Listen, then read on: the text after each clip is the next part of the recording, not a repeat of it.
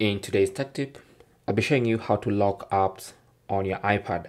So finally, in iPadOS 18, you can actually lock any app that you want, and it's going to require a passcode or Face ID to have access to that app. And it's very simple in iPadOS 18 and later versions of iPadOS.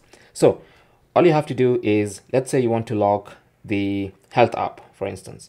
All you have to do is long press on the Health app icon, and from the menu that pops, you should see require Face ID.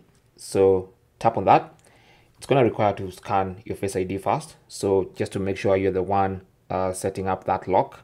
So tap on require Face ID. It's going to scan your face, as you can see, and then that app is locked. It's literally that simple. Now to test it, I'm just going to step away from the iPad. Try to launch the app. You can see it's looking for my face. And if it doesn't see my face, it's going to require the passcode.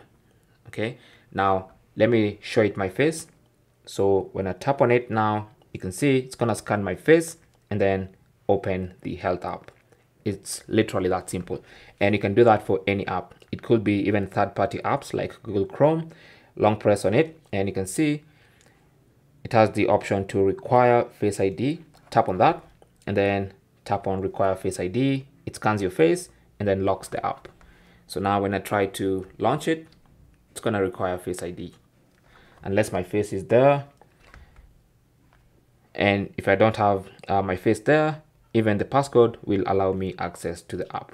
It's literally that simple. Thanks for watching. Leave your comments and questions down below and good luck.